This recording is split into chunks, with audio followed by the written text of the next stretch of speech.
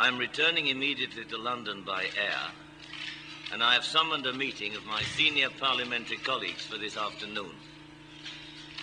In the situation the country is facing, it is of paramount importance that a government be quickly formed to get the country back to full-time work in order to be able to deal with the pressing economic problems which face us both at home and abroad.